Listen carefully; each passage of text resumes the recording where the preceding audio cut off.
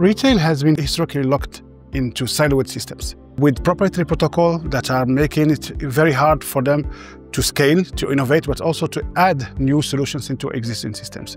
Now, emerging technologies like cloud native architectures or open protocols are enabling this kind of interactions. At Vusion Group, our goal is to enable these new open systems, where in the same infrastructure, we want to make it possible to have different hardware from different vendors interacting all together. So we have ESLs, we can have sensors, and we can have IoT devices connected to the same infrastructure and interacting all together. At Vusion Group, we don't think that the geolocation is only about where the things are.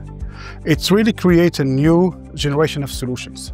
We are, for example, now able to locate every product in every store, so it will make it possible to accelerate and reduce the waste of time for picking in the store or replenishment, but also making it possible to have interactive marketing inside the store.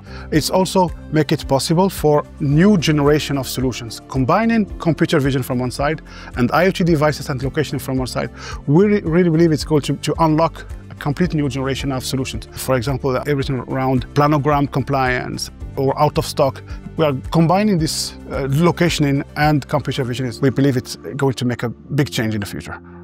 The main decision for the retailer is to not be vendor locked. So we need to be able to choose the hardware, the platform, and the solution in a completely independent way. From a pure infrastructure way, we will recommend to invest in new Wi-Fi solutions like Wi-Fi 6 or 7, with enabled BLE to not have to change its infrastructure to have the new use cases. Also investing in API and data standardization, because in order to benefit from the AI and benefit from the analytics, this is the first step to be done.